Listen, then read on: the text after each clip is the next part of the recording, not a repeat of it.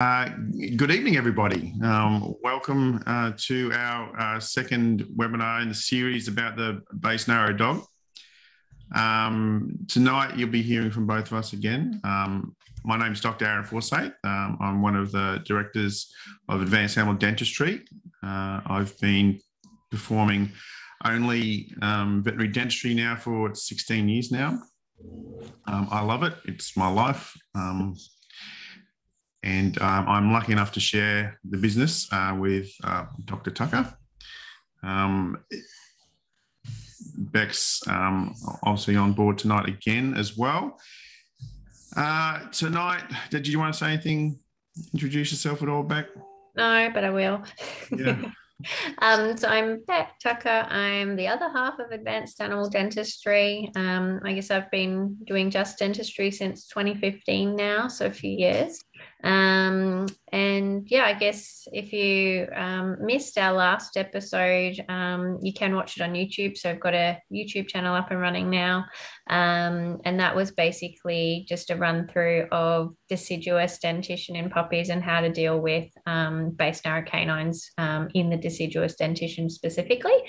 So tonight we're moving on to the 5 to 6 month old base narrow puppies. So during that eruption period, when those lower canines and obviously upper canines as well are coming through, and just trying to sort of hopefully give you guys a bit of additional information about ways you can deal with it. A lot of the time in general practice, what you need to look for, and the specific interventions that we can do at this age, and when the right time to intervene is as well. So we'll get moving on that.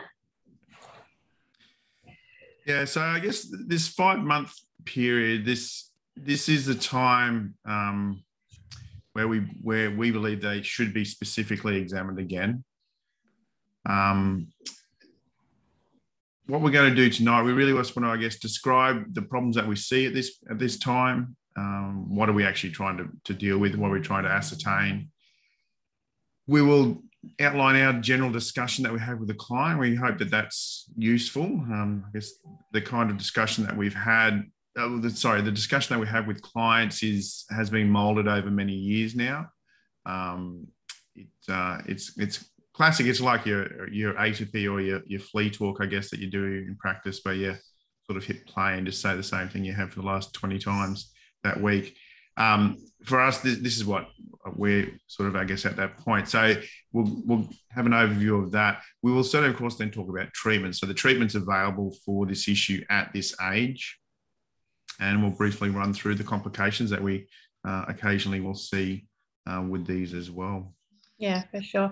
The other thing is, I guess, guys, if you've got any questions at all throughout, just feel free to interrupt. You can put your hand up. Actually, maybe not put your hand up because I'm not looking at that panel. Use the Q&A function or the chat function. So feel free to just throw a question at us whenever, and we'll try to make it as interactive as possible and answer any questions along the way. Yeah, for sure. Okay, well, I guess we'll move on to describing what are we seeing? What are we actually talking about tonight? So we're talking about these base narrow cases. So I guess base narrow, it's a bit of a catch-all term that I guess we went through last time. What we're really talking about, we're talking about specifically the eruption of these new permanent mandibular canines. And the concern is, and the issue is that they're erupting into such a position that they'll cause some soft tissue trauma. And that's bad. One of the first things I say to anyone then when I'm discussing this is that these canines are designed for one thing and one thing only, and they're designed to penetrate and traumatize tissue. And they don't mind what tissue they harm. And if it happens to be some mucosa or gingiva that is in your mouth, so be it. They will be traumatized. So that's the brief description of what we're trying to deal with here. We're looking at the mandibular canines, and now at 5 months, we're specifically looking at these permanent canines, and they're erupting in such a position that they cause, or we expect them to cause, that's actually an important point, we expect them to cause some degree of trauma. Sure. We went through, I guess, last time, and you can run back, and as what Beck said on our YouTube channel, we have the first webinar. We discussed that a little bit more at a little more length as to the causes of this issue. But that's part of it. So going into that, talking to the clients, I want to cover a few of these issues. I want to talk to the client and help them understand as to why this has come about. This is not magical. It's not nutritional. It's not the wrong, I don't know, season. This is an issue with the development of either jaws or teeth. Okay, both of them contribute to this.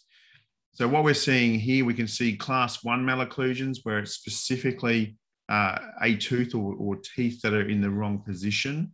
Yeah, we often, I guess the breed I think we're most often seeing that in at the moment is your oodle crosses, specifically the Labradoodles, but a lot of the time we're now seeing it with Cavoodles and the multitude of other breeds, Australian Cobber Dogs, and now the mini Australian Labradoodles, and there's another one now that's the same cross as well under a different name. Yeah. Oh, actually, we're discussing this afternoon Great Danes as well. Yes. Although that falls a little bit in this last category, which obviously we'll get to. Now, a lot of them coming in, they have a significant class 2 malocclusion. So their mandible is too short, their maxilla is too long, whichever way you want to look at it. But it also occurs with class 3 malocclusions as well. Now, these guys are often, we're going to talk about it soon. One of the problems is that they were erupting semi-okay, but they get a little caught. Again, we'll cover off on that. But also with the class 3 malocclusions, there's also a little bit of that fourth group where the jaw is just a little narrow. So whilst you would expect with our class 3 malocclusions, our boxer dogs with the big jutting jaw, they should be out in front. No, if they can certainly get caught as well. So really any of our malocclusions can sometimes wind up with these base narrow canines. Yeah, for sure. So I guess classically we would think of it as being the dogs with the overbite are the ones where the canines strike and traumatize the palate. But more and more we're seeing these ones where it's individual teeth out of position, whether it be maybe due to the maxilla being slightly too wide or the mandible being too narrow. There's not an actual length abnormality at all. So it's definitely, I guess, something that you still need to look for, even if you sort of look and go, oh yeah, you don't have an overbite, don't have an underbite. It's still certainly a possibility in pretty much any breed. Yeah, for sure. And the problem still just comes back to it's these big pointy canine teeth that can cross over to the other side of the mouth and cause trauma. Yeah, for sure. And I guess the things that will, I guess, a little bit hard to sort of explain this slide, but what we sort of see is that there are a number of factors that can contribute to the problem. So not just the jaw length, as we sort of alluded to then. It can be that we have persistent or retained baby teeth. So that's just, I guess, a note there as well. The current terminology for retained canines is preferred that we say persistent. Honestly, does it matter? No. But if you want to be completely correct, that's the way it's gone at the moment. And that's something that we'll definitely touch on a lot more and go through in detail and show you some cases where that has been incredibly impactful for a lot of dogs. We do tend to see the persistent canines more in the smaller and toy breed dogs. We would probably see almost, I'd say, a case every week or two. In mini dachshunds, they seem to be a breed that's incredibly prone to this, and also your little toy poodles, and again, your cavoodles and those sorts of breeds as well. Obviously, the teeth that can sort of contribute to this issue. Generally, if you've got your class 3 malocclusion or your underbite, the maxillary incisors can be a bit of an issue here. So essentially the maxillary third incisors and sometimes the seconds as well, the lower canine can get trapped behind those teeth, and that can prevent them from basically jutting forward and sort of not causing any trauma. Also, what we see with that is that specific entrapment will often result in poor eruption of the adult canine teeth if it's not dealt with, and that then leads on to other issues with periodontal disease associated with those teeth and the likes of that. The mandibular incisors can actually sometimes be an issue as well. In staffies, we see it a lot that they're just so tight in their bites now. They've got seemingly very, very big teeth for smaller muzzles. So their show standard has changed a bit, and they are seeming to be breeding for a sort of slightly more feminine and shorter, narrower sort of muzzle. What we seem to be seeing is that the teeth have not shrunk in conjunction with the size of those muzzles. So we're seeing more overcrowding issues. And one of the things that we see in these guys is that often the third incisors on the mandible specifically are potentially resulting in these lower canines being a little bit more upright than they should be, not being able to tip forward. And they can be quite obstructive to the normal eruption pathway of the lower canine teeth. The maxillary canines can also get in the way. Specifically or generally, that's when we've either got retained baby teeth or when we've got a big overbite going on. So, yeah. So I guess these factors here, well, as we've described, they're complicating factors. So there are mostly other issues at play where we've got a jaw length issue, or the teeth are particularly angled incorrectly or just in a very poor position. But these things will make it a lot worse. And for some of these cases, if it wasn't for these other teeth, they might just scrape by. But things like, as Becca's already mentioned, these other incisors just don't allow for as much movement of these erupting teeth, and so they get quite caught. But I think the big one here, and we do see all of those things, but I think the big one and the biggest one that we can all have a very positive effect with are these persistent deciduous canines. I think picking them up early when they're starting to occur and dealing with those is really important, and we certainly will cover off on that one. I guess one of the thoughts I had when we're just kicking off, I did want to acknowledge that 5 months is this awkward time. And we appreciate it. We know that. They've finished their vaccination schedule generally. Certainly now, well, we used to always obviously D-sex at 6 months, but we're even changing that now too. Yeah, we're often seeing them for pro hearts where a lot of people are now using other preventatives instead of it being almost, the most popular and only heartworm. So even if we're still sticking with a few 6 month specific things like pro heart or still with desexing, we just miss out on these guys. And it is important, if you've ever had the opportunity to really observe one of your patients going through eruption, it's very quick. I'm still astounded. I think I'm more astounded now that I've had children that it takes years to erupt teeth, whereas with dogs, it's weeks. We're discussing these periods are measured in weeks. Yeah.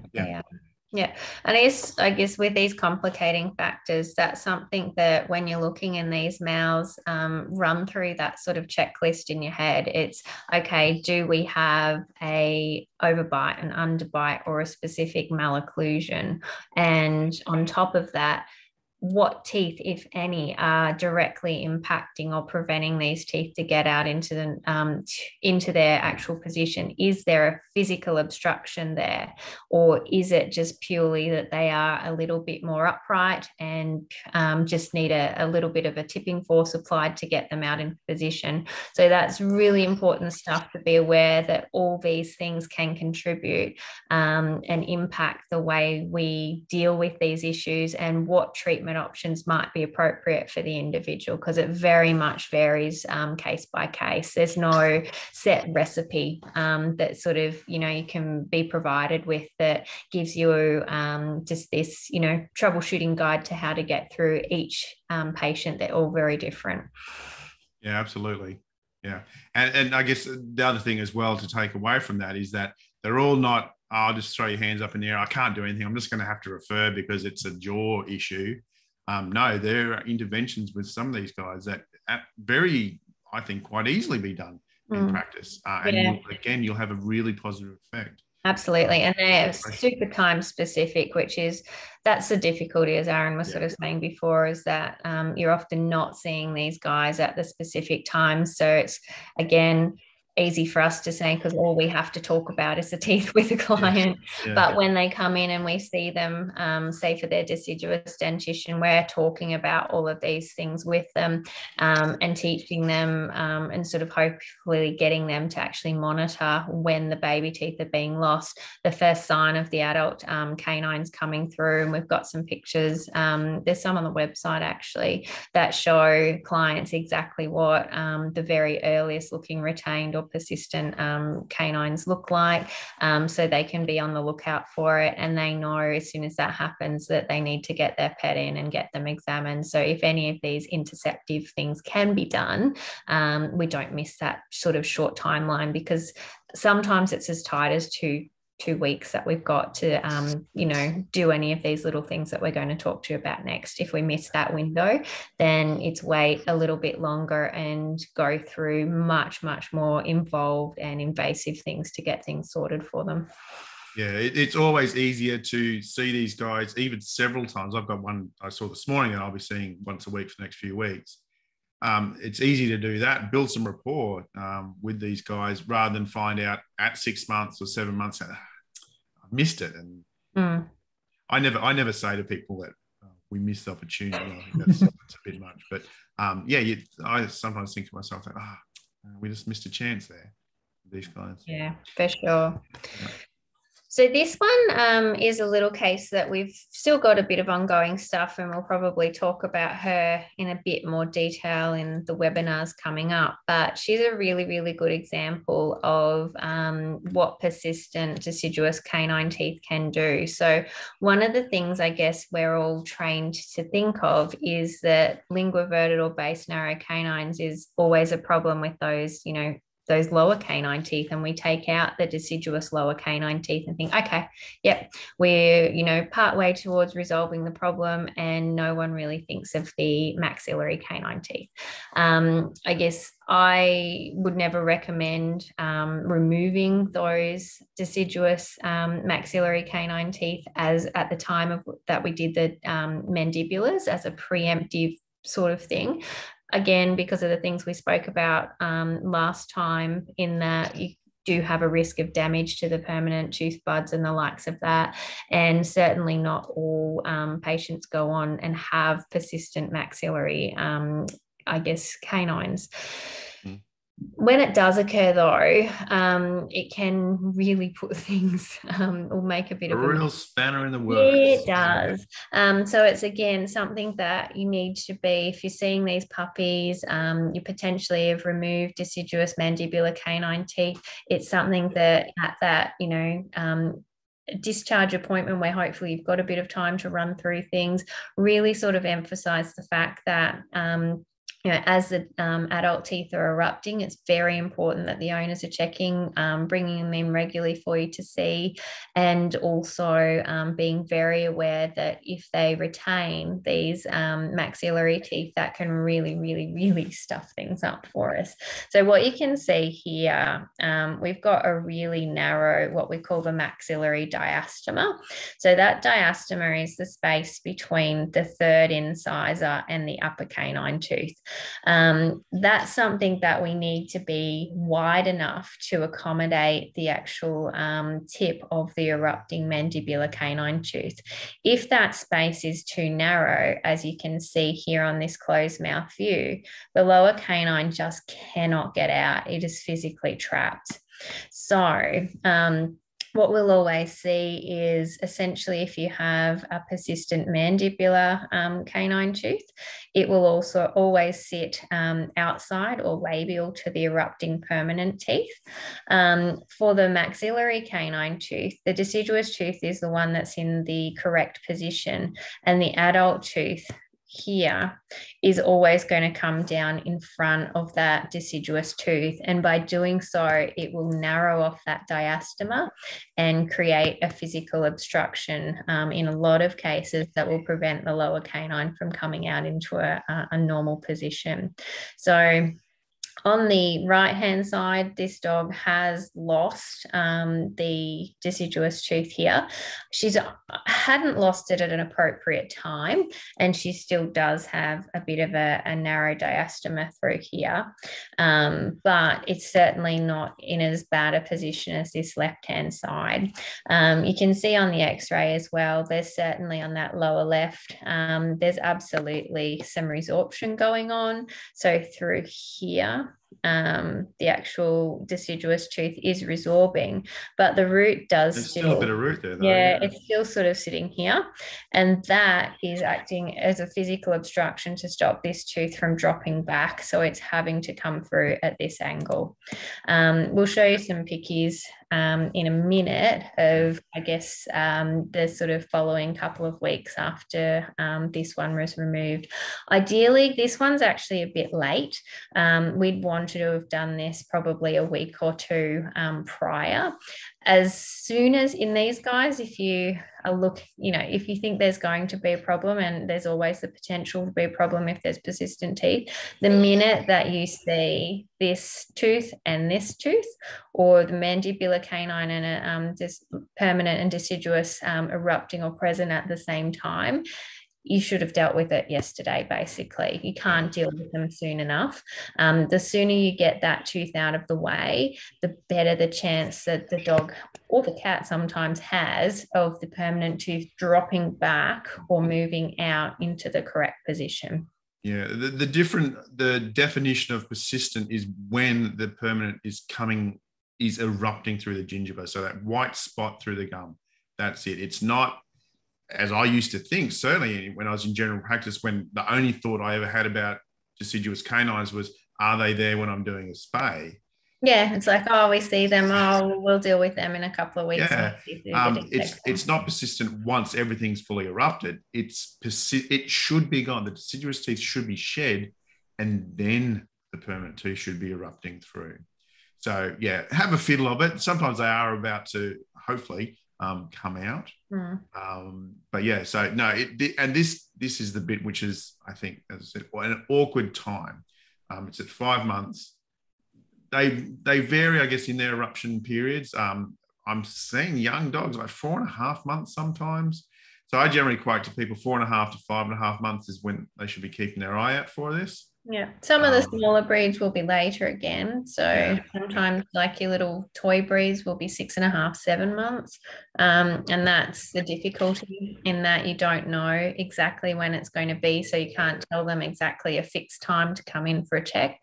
In some ways, you have to rely on the owners being a bit involved and proactive about things as well. The people, including yourselves, that are involved and think, this might be one of these guys that becomes an issue. Pre-book it. Pre-book it at 4.5 months. If it turns into hey, how you doing? How's you been? Good, great. I appreciate it takes some time up in these, and we all have busy schedules. But I'd rather follow them through slightly before they erupt than find out weeks later that we've missed this opportunity. Yeah, because it's always a frustrating thing when you see them and you think, oh, if only we'd got in 3 or 4 weeks ago, this would be so much more simple for the patient, and I guess less costly for the owners as well. Okay, so the discussion with a client, we get to run half-hour consults, so we get to sit down and have a pretty big yap with the people that we see. So one of the main points we want to hit here, that intervention now, if we actually get into these guys now, before it becomes a problem, we may be able to prevent it ever being a problem. So intervention is really important. And we can sometimes, with the right intervention, we can avoid these really big things that we'll be talking about in these final webinars. We can avoid these really big involved procedures, hopefully just by doing some simple things. what we need to do, and we need to make sure of, these erupting canines, they need to have somewhere to go and they need to be able to get there. So I think this goes back to those complicating factors we discussed. So there may be incisors that are trapping it. You can see, oh, they're not going to let that tip of that canine out.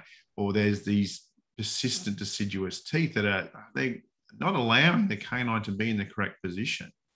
So we have to do that. And so we want to be doing this. And again, coming back to this age, we want to do all of these kind of things when the canine tooth still has this movement of eruption.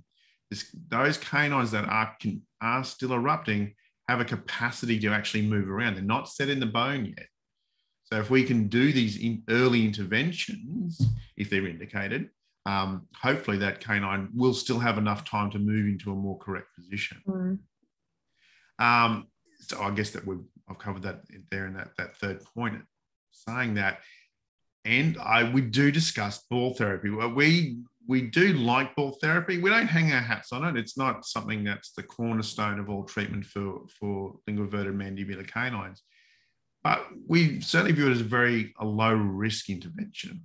I think the biggest risk you run is you may develop a dog with OCD for balls. But apart from that, it really is low impact, but it does have the capacity in the correct cases, again, to avoid all these great big interventions.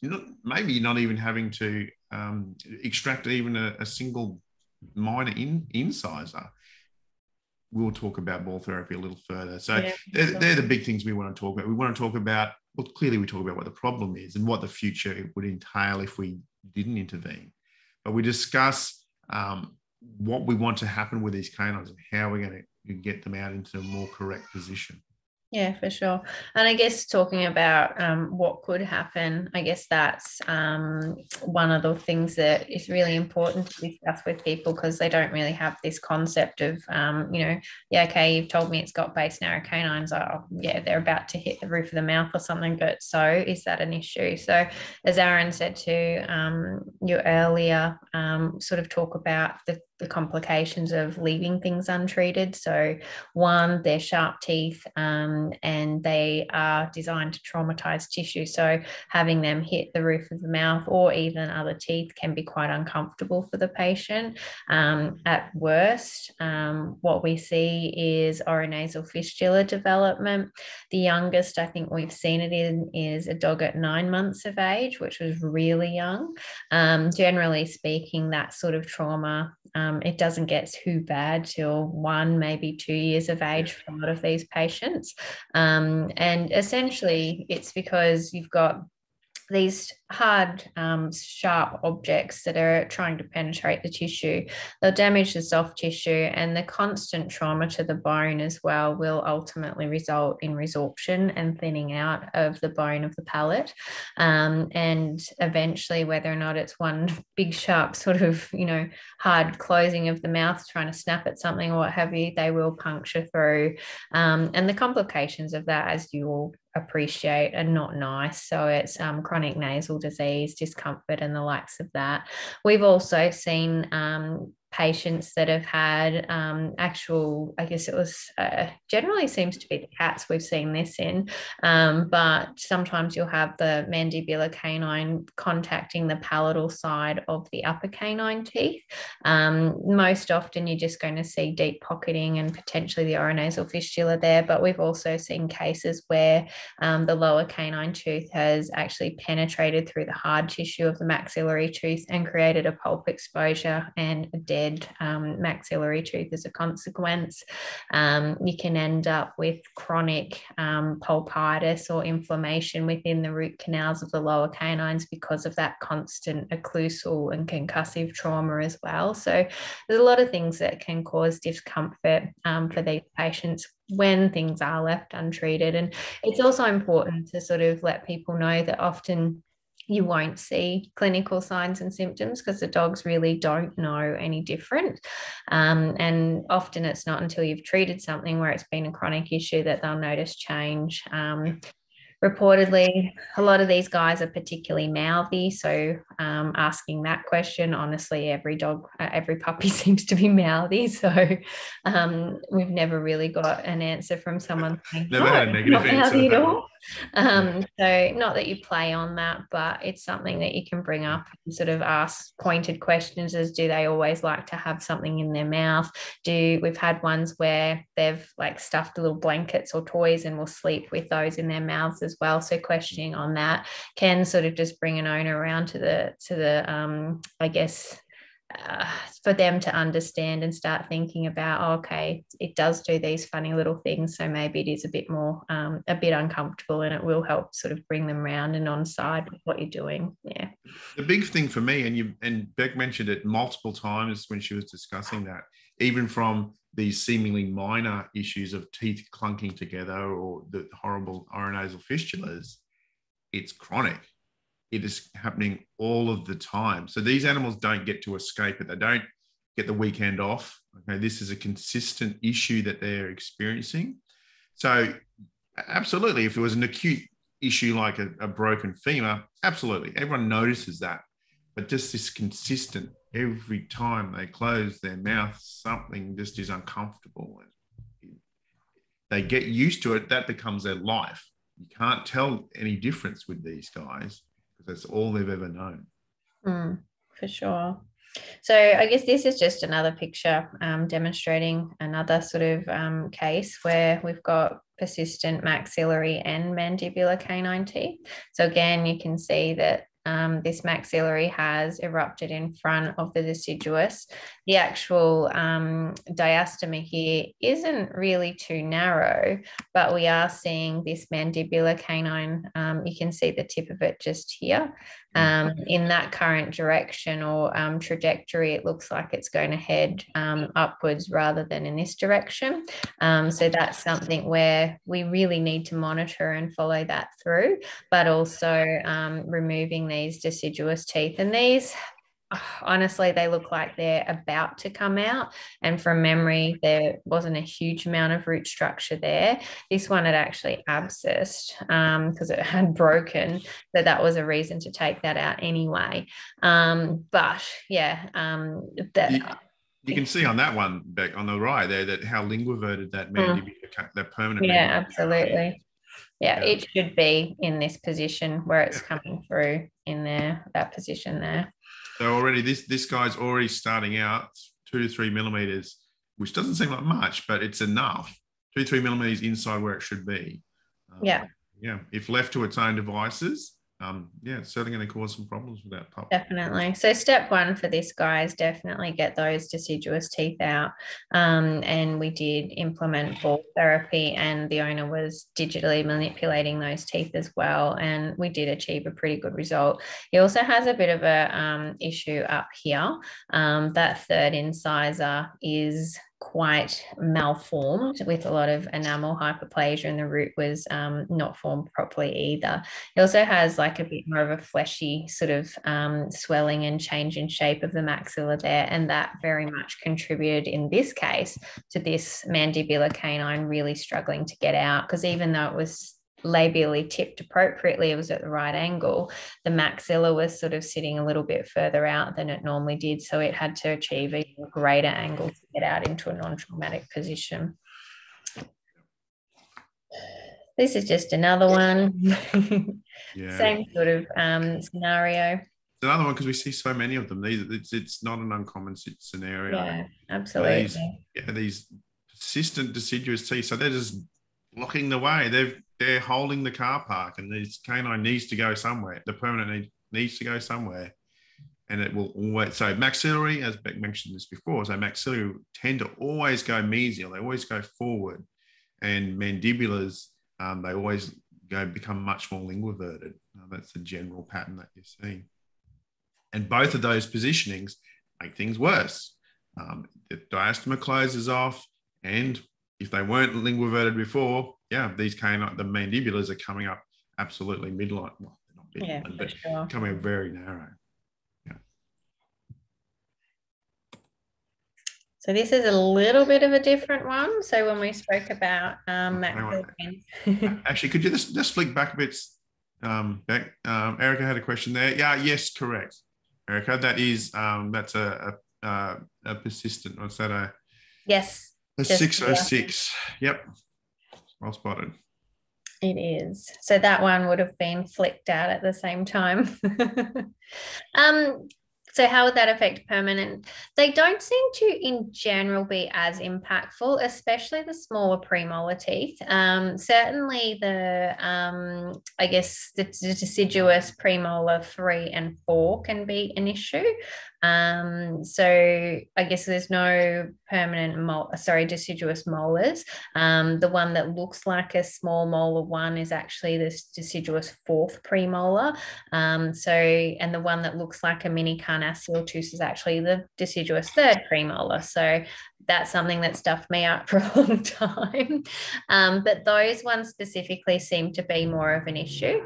If they retain those, then the permanent sort of carnassial tooth will often come out very much almost labioverted, so with the tips pointing towards the cheek. So that's something, I don't know why, but mini schnauzers seem to see that a lot in.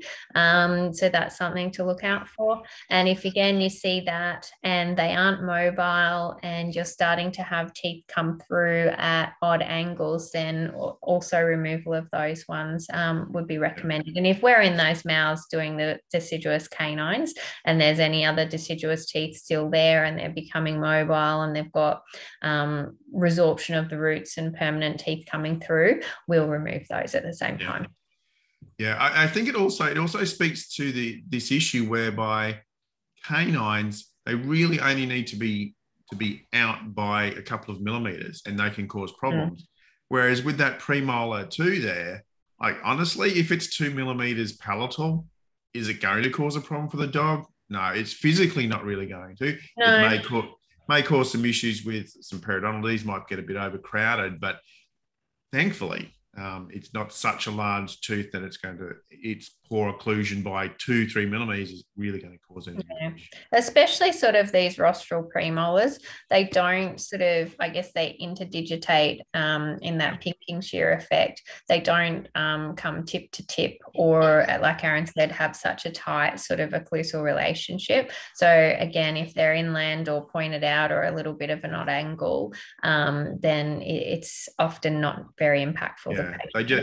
They just become a wonky tooth and they don't become clinical. Yeah. So this little one is, again, a little variation of the theme. So this is a class 3 dog or a dog with an underbite that has linguoverted canine teeth or is on the way to having linguoverted canine teeth because these are only about 50% erupted at the moment. And what you can see is here specifically, this 3rd incisor is becoming what we call labioverted. It's actually being pushed out at an awkward angle. This one is on the right as well, but not to such a significant degree. And you can see here on this angle that this lower canine tooth is basically directly hitting the back or the side of this tooth. If left unchecked, what we'll commonly see is that, again, that lower canine tooth will become trapped. In this case, it's not likely to cause soft tissue trauma or oronasal fistulas over time, but it will continually traumatize the back of that 3rd incisor. You'll often get increased periodontal disease in that spot, but also the occlusal contact and constant contact between those teeth can cause, I guess, inflammation within the pulp. And that's really hard to sort of determine whether that's happening or not. In people, you'd whinge about sort of an achy tooth, but for these guys, they can't do that. So it's something that often goes completely undetected and unreported.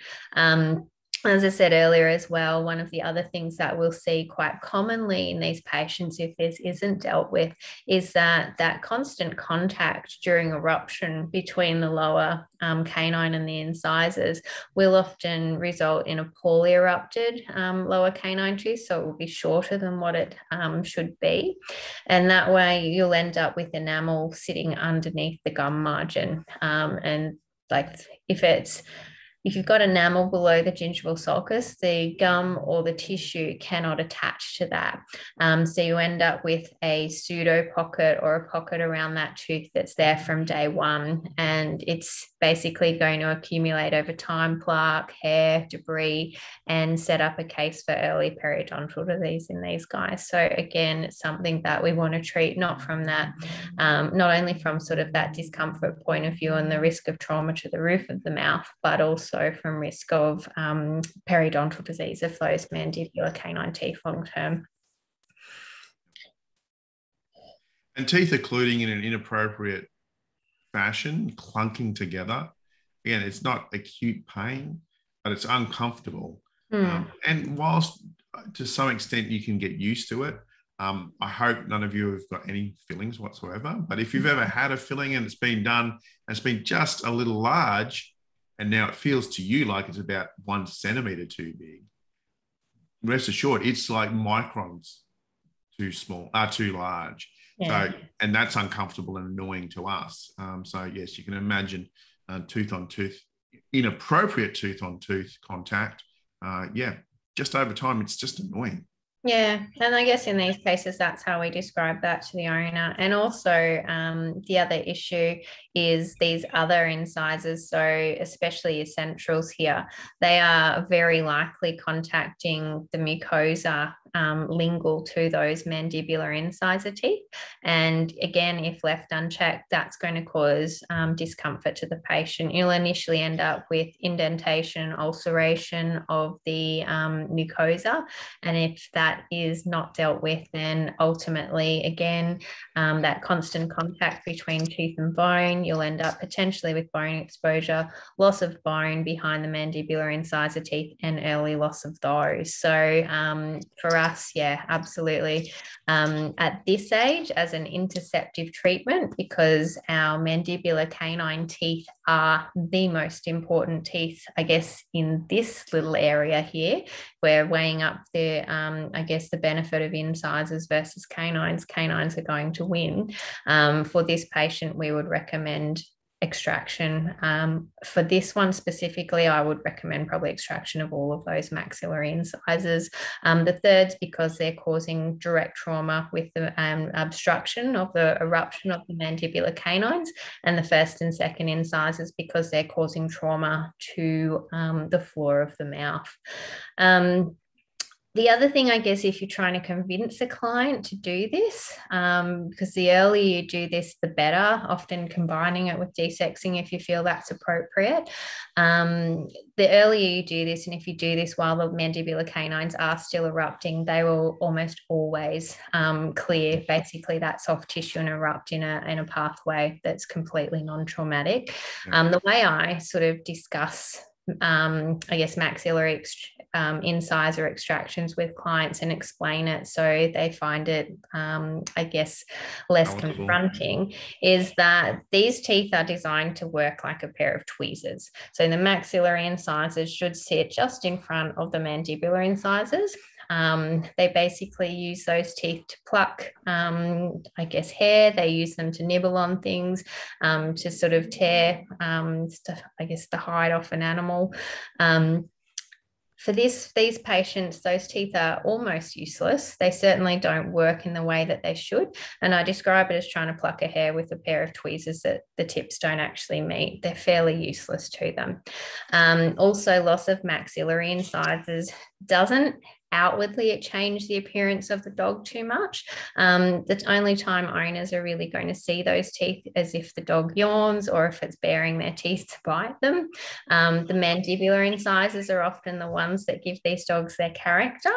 So they're the ones that we often, or owners, I guess, are more motivated to keep. So discussing the fact that loss of the teeth isn't actually very impactful to the dog. It won't impact the way that they eat. They eat with their back teeth. They'll still be able to play. My neighbour's dog, I took out all her maxillary incisors. She's a little Boston.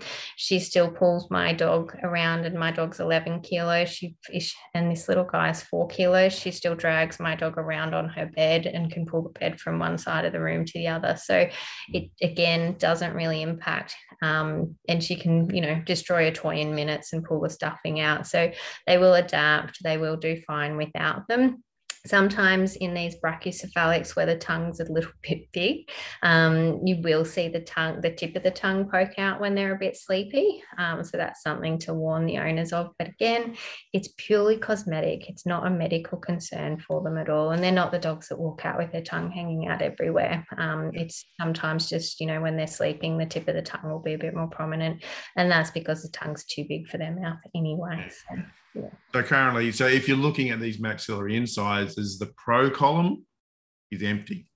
They do not provide a positive experience or function or anything for these dogs. But the con column has got a few things. It may be and what we're focused on, it's blocking the eruption of these canines. So that's a major issue. But also the other thing, these dogs with the class 3, the remaining incisor ones, which is what Beck was sort of alluding to, they're not in the way of the canine, but we often will remove these as well, not least of which is because they look funny with just a couple of Nanny McPhee hanging out there. But also they actually can cause soft tissue trauma to the mandible as well.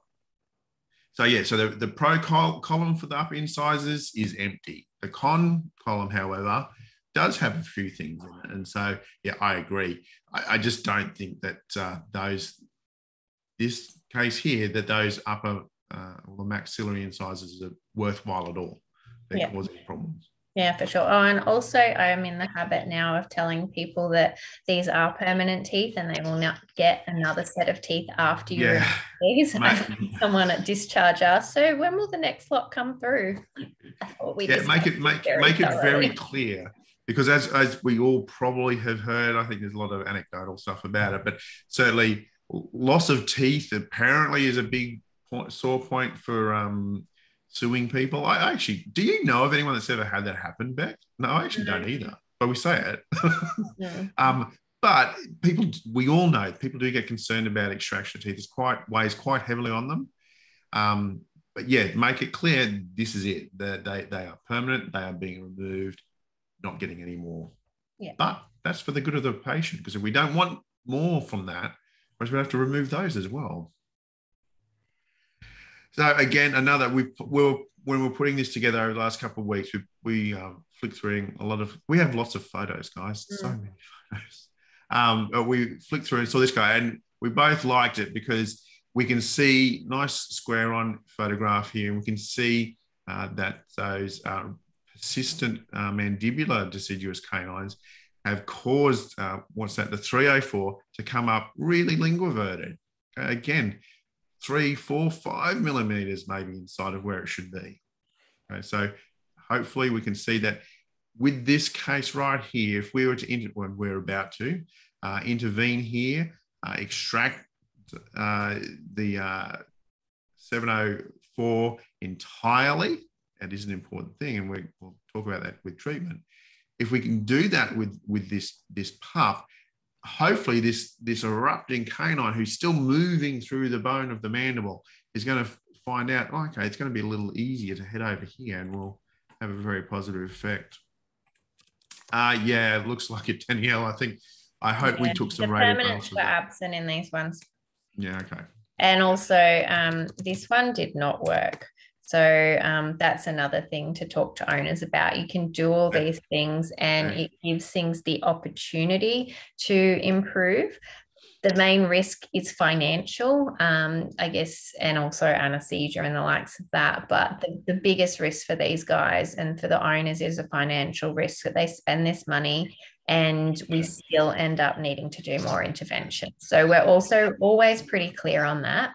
It's their best chance. It is one of the least invasive options. Ultimately, if it works, it's one of the least inexpensive options that we have available, but there's always a chance that it won't work. So make sure you do mention that you don't sort of promise the world for these guys. This one ended up not erupting at all. So for whatever reason, you can also see that the 404, if I get back to the screen, there's a little bulge there where the 404 is trying to come through. We took these deciduous out. This guy was already, it was a little chihuahua. He was already about 6.5 months of age at this time. And you can see that for him, his permanent maxillary canines are fully erupted. So that's also a sign that these guys are a bit slow and not doing exactly what they wanted.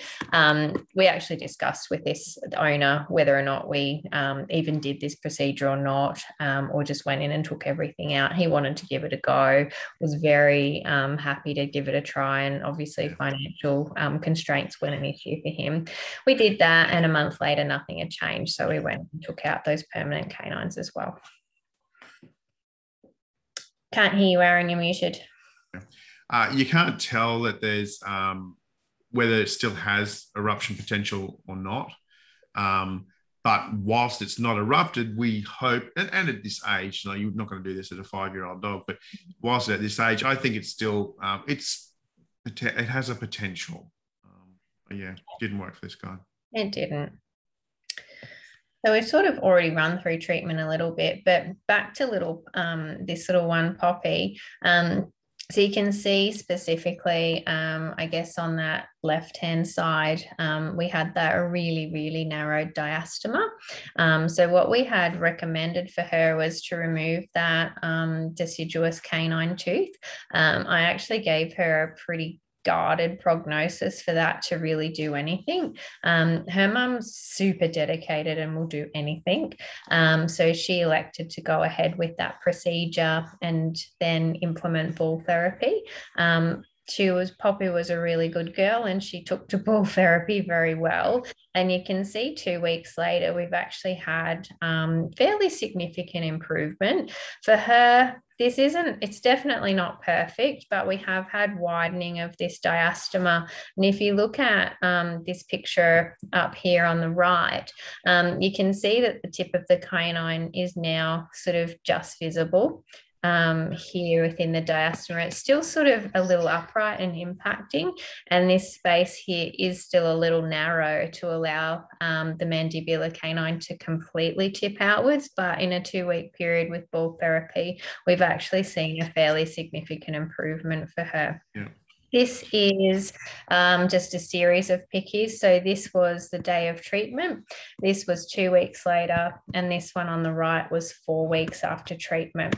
For me, when she's actually sitting with her mouth closed, that mandibular canine tooth, whoops, just blowing it up on everyone, that mandibular canine tooth is actually not traumatic. It's still tight, and it's by far, a long way from perfect, but that's her with her mouth completely closed, and you can actually see a little gap around that, the tip of that tooth. It's not actually impacting and causing soft tissue trauma. She was pretty comfortable. The right-hand side had actually improved even more than that. So for me, I would have been perfectly happy to sort of just leave that be. We'll come back to her at a later date because her mum really wanted her perfect. So we've done a few more things with her since then. But yeah, essentially for her, that even late, I guess for me, what I would consider late extraction of that persistent tooth has actually made a pretty significant difference, especially when we managed to combine it with ball therapy.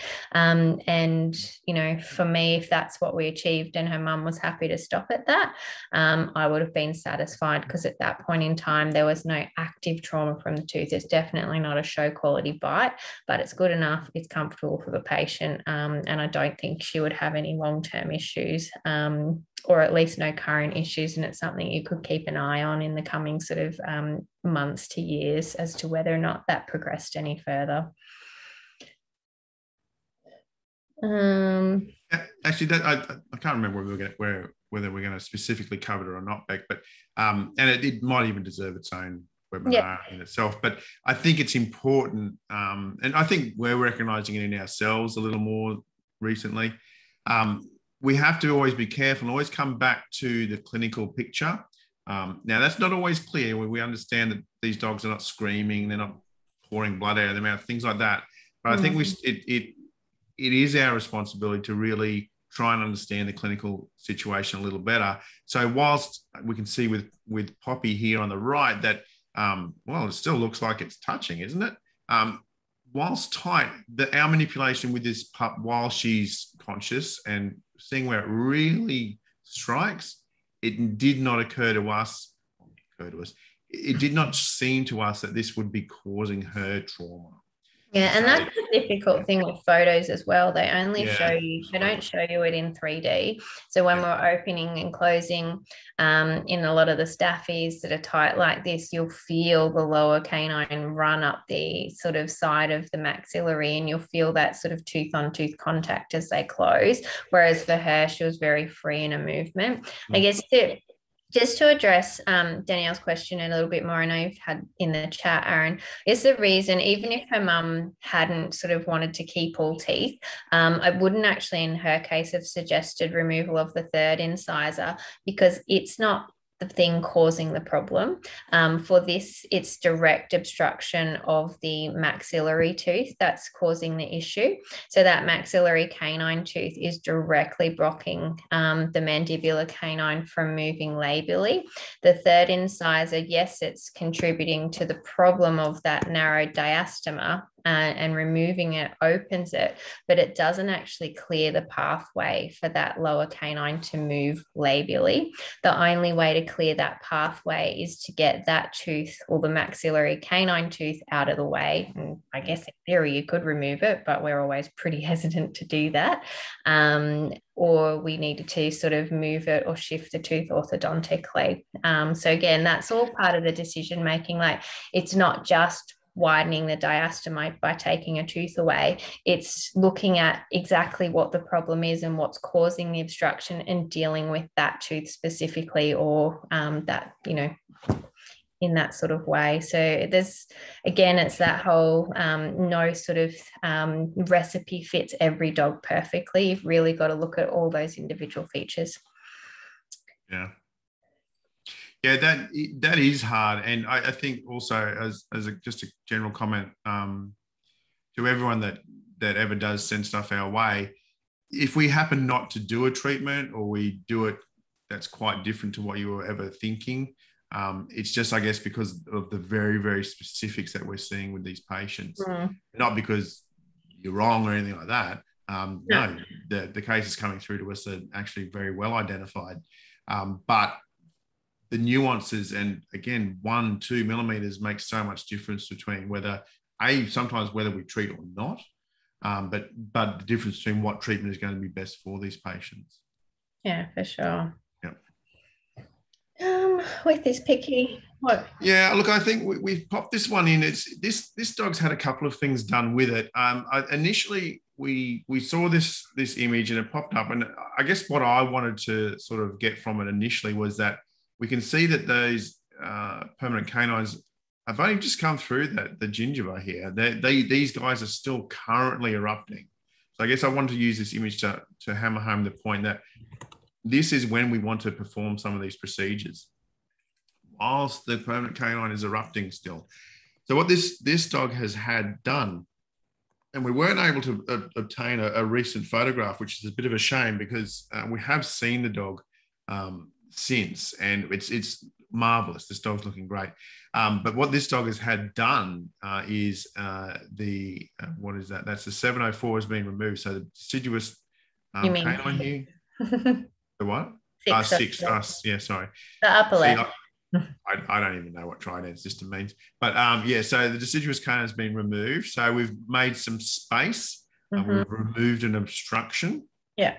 So I did do this one surgically. It had like resorption mid-root, and I guess I was worried that if I did it just by a simple closed extraction, I'd leave the apex behind. So there's actually a suture that's to here.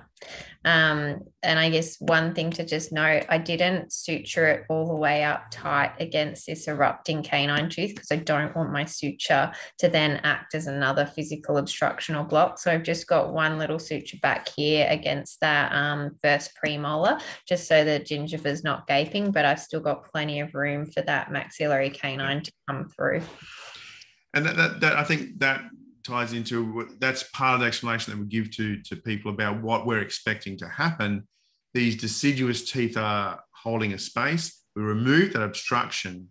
Now we have a permanent tooth that wants to move. Now it's easier for this permanent tooth, instead of trying to wedge its way and push through the maxillary bone, it can actually go, hang on, there's this little space behind me here. It's easier for me to move back into this position, which thankfully is the more correct position. Yeah. So that's often, I describe that a lot.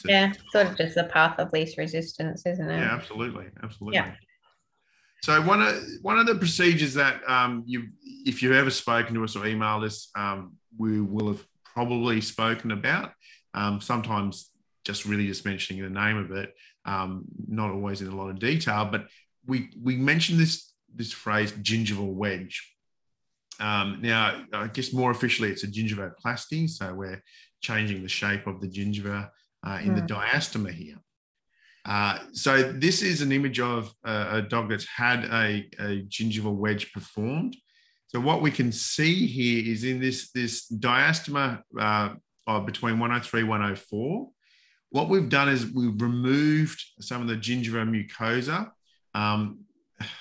We don't usually remove maxillary bone. I prefer not to go that deep. I have in the past with some animals, but the problem is you're leaving exposed bones. That's not particularly pleasant. But what we're doing here is we're changing the shape of the tissue that the canine tooth is striking. So I guess the way I often describe it to people, so instead of the canine tooth coming up against something flat and just driving straight into it, we change it to an angle. And so as this, again, it's all about the erupting tooth. As this erupting tooth is coming up, it strikes this angled plane and moves out. So we're trying to guide, so it's orthodontics here. We're trying to guide these erupting canines while they're still moving, they're not set in bone, we're trying to guide them into a more correct position. Yeah. And whether or not we're truly achieving an actual tipping movement of the tooth, or we're simply removing that physical sort of soft tissue obstruction, and instead of the tooth then impacting into it, by sort of removing it for that period, the tooth bypasses it, and then the tissue remodels somewhat around the tooth. It doesn't really matter as long as it sorts the issue out. But we'll always use this combined with ball therapy as well. And I guess the beauty of this procedure is that it is, again, one of those things where the risk is financial. It doesn't really sort of, it won't set them back if it doesn't work. It won't take away other options from them if it doesn't work. They'll still have all of the options that they would have had if we had done this procedure or not. So it's purely, I guess, a mainly sort of a financial risk for these people. And some people are more than willing to take it. And there's others that we're like 99% certain this will work. So we'll really sort of, push them towards that. But there's others where it could go one way or the other. And we'll very much sort of just lay it out on the table and give them the option. And some people will choose not to do it. Others will choose to do that. But I guess the thing that we really want to spend just the last little bit talking about is ball therapy. We touched on it last time and sort of discussed why it didn't really work to move, fully erupted teeth, and why using it for deciduous teeth doesn't really do much.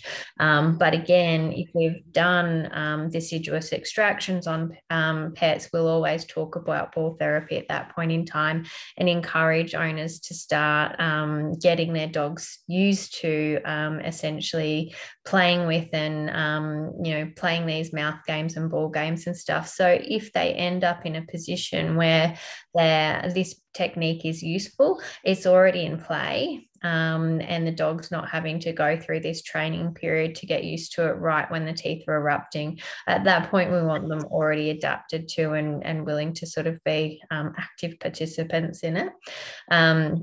So one of the things you've really got to try and do is find that Goldilocks ball, and that's a little bit different for every single patient. The key characteristics that we want in these balls are that we need it to be something that's fairly firm and not very compressible. So a tennis ball is not going to work. I hate tennis balls anyway because they're too abrasive on the teeth, but something that the dog can squeeze and collapse is not really appropriate. We want something that's that Kong rubber density. So it has, yeah, a little bit of give to it, but has resistance and some give back. So Kong do balls, they don't have a massive range in sizes. So, you know, if they fit for a patient, great. We found another brand that they do a few different sizes in, and that's Kazoo. They're fairly firm. They have a smooth rubber, one that's a textured rubber, and the textured one also comes on a rope. So some dogs would prefer to sort of chase it around and grab it with the owner pulling on the rope, and that can be really effective because they'll often bite a bit harder as well when they're actually playing sort of a tug game. So finding something that's a fairly sort of firm, dense, not super compressible thing is good. The ones that I find really hard to find the right size ball for are the toy breeds.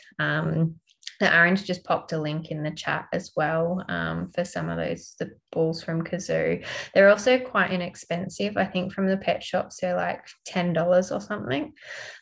So there's something that owners can buy and not have to outlay a whole lot of cash, whereas the Kong ones might be $30 or so.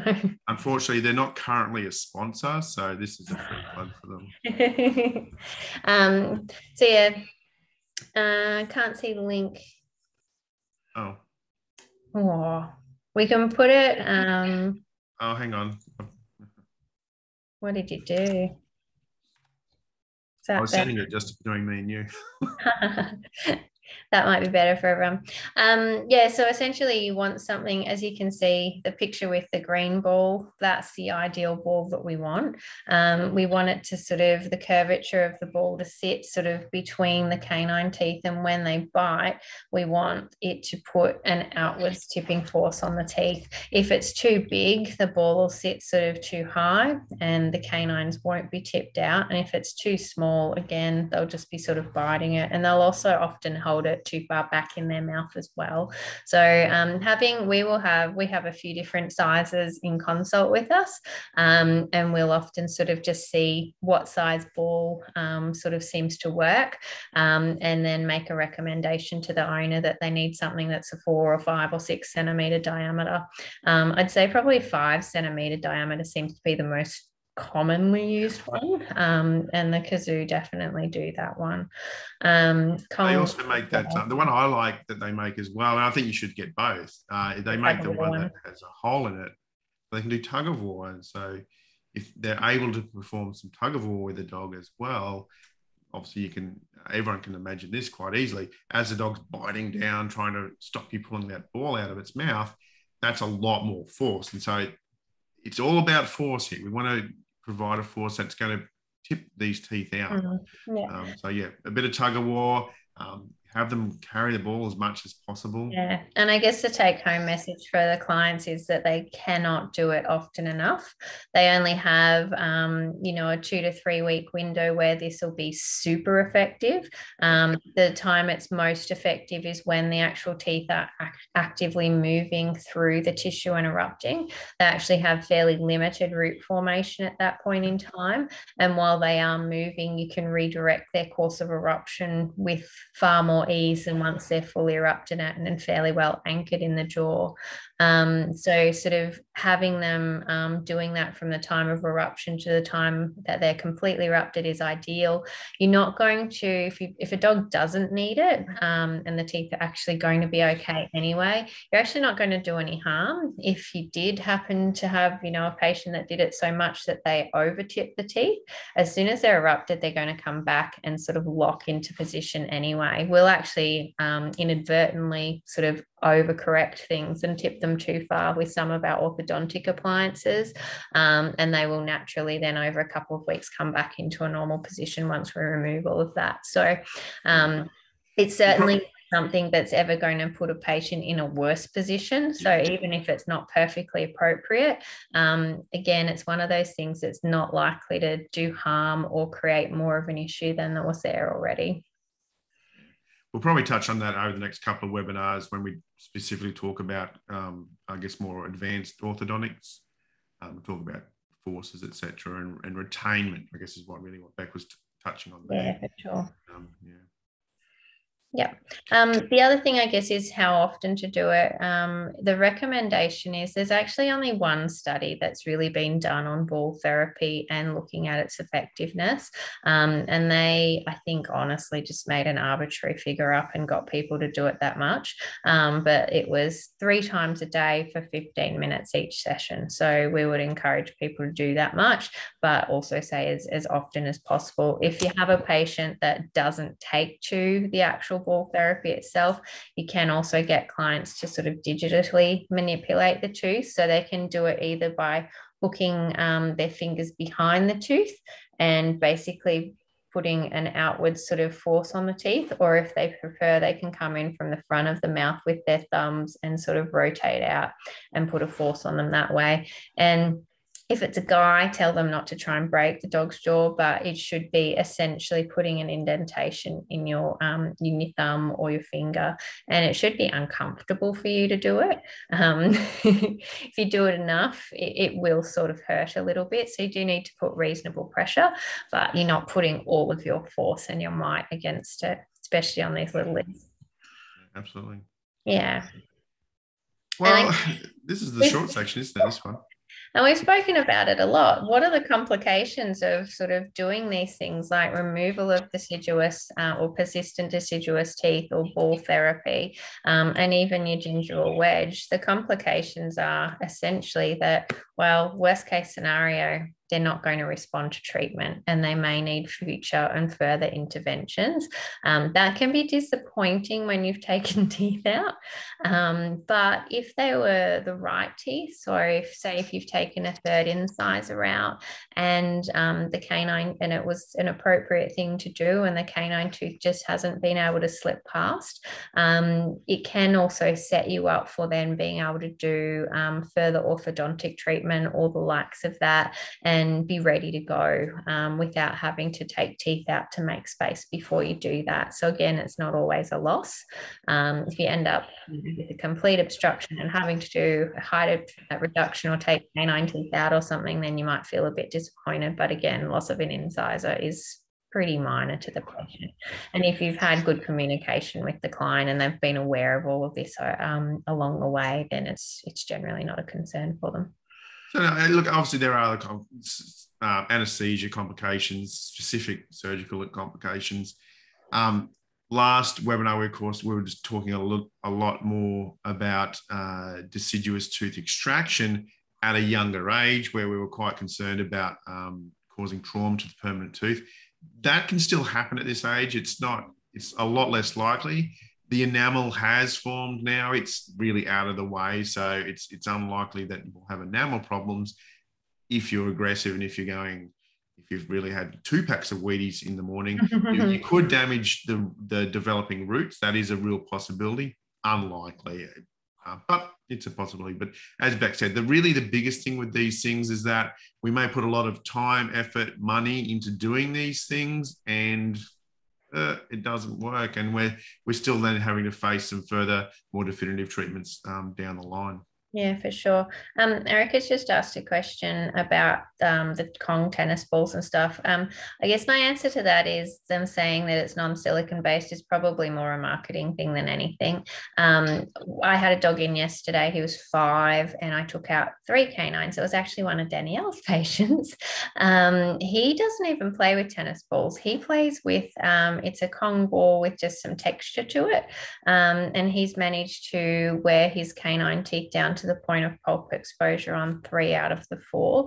So it's not even necessarily the fact that I guess the fluffy texture of the tennis balls is something we dislike because it is in itself naturally abrasive, but it's the combination of the coating on the toy, saliva and dirt or sand or those other sort of things that they pick up in the environment that then becomes super abrasive and wears the teeth down. So yeah, I've had the last few weeks, we've had like 18-month-old dogs coming through with fairly significant wear as well. And again, one of them has been a tennis ball sort of dog. The other one hadn't.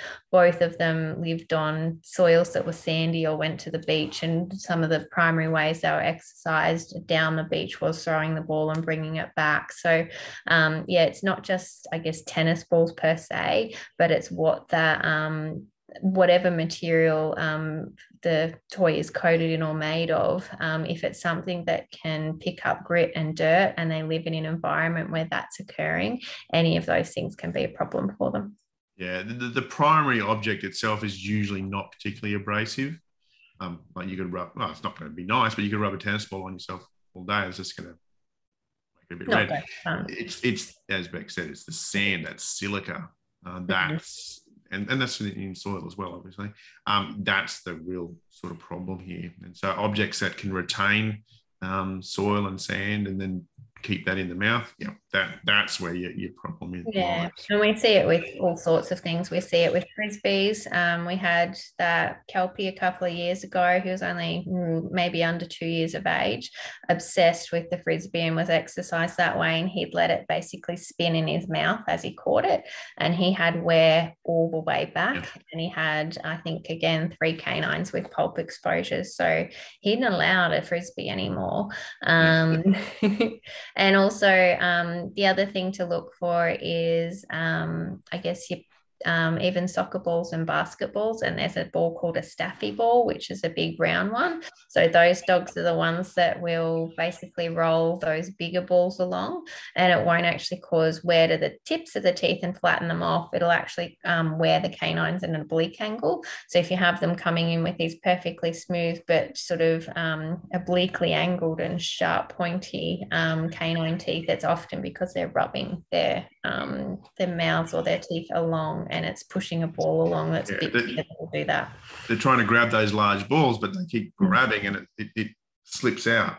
They keep doing that, and it's just wears those teeth. Yeah. Yeah. So anyone got any more questions or anything? It doesn't have to be perfectly related either. No.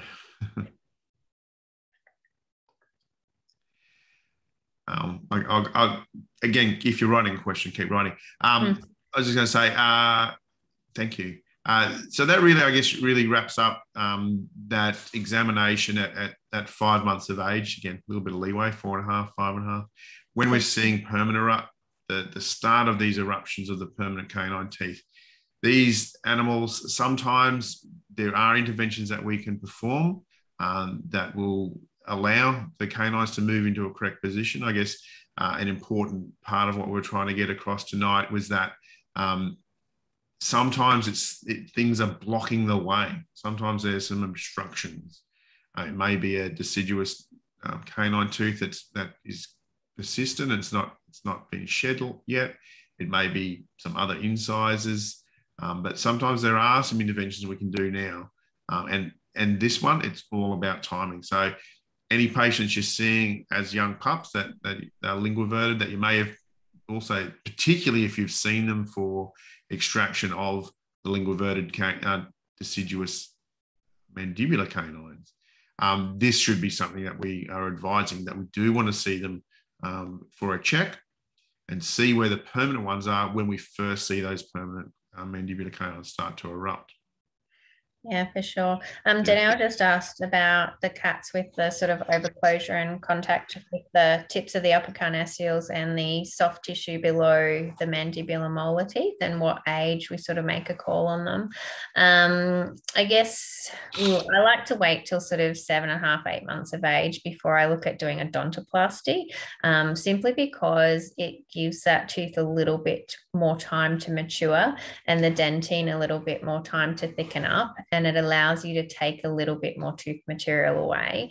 If you're doing it earlier than that, with I guess within the first couple of months after eruption, you have fairly significant and rapid, I guess, tooth development, so full root formation, and they will lay down a lot of dentine relatively quickly. So waiting till that age just gives you a touch more leeway in terms of how much tooth material you can take away without having a pulp exposure. If they really, really wanted to extract, you could potentially do it earlier, because once it's there, it doesn't really go away on its own. Yeah, it's interesting, Danielle. I'm seeing a lot more of those for whatever reason. I think probably because we're actually looking. But yeah, there's certainly more of those around for sure. Excellent. Cool. So thank you, guys. It was really good to see so many people come in on again tonight. So yeah, I guess if anyone didn't get on and wants to sort of I guess have a look, we'll pop this up on our YouTube channel, and we will look at also sort of doing the next one in the series, which is a bit more specific sort of interventions with I guess height reductions, what we talk to people about that, a little bit more of the orthodontic sort of stuff, and also obviously extraction of mandibular canine teeth, and I guess talking to owners about that, maybe taking a little bit of the fear about it as well. And there's also, I think, another feedback form that'll probably just be flicked to you guys afterwards. So feel free to give comments, criticisms, all that sort of stuff, anything else that you want. I guess we want to continue this in the longer term as well. So any other topics that you think would be particularly useful as well, throw them at us also. Yeah, thanks everyone. Thank you for giving up your evening. Yes, and again, absolutely. Another actually big one. It's funny, we've been thinking, it won't take too long. But yeah, there's a lot of detail, I suppose. So hopefully you can take that away and utilize that with, maybe even tomorrow you'll have that young dog come in and it's got those assistant canines, and you'll know how to jump on it and explain it and get this dog into a much better position. Cool. All right. Thanks heaps, guys. Yeah. Thank you. Bye.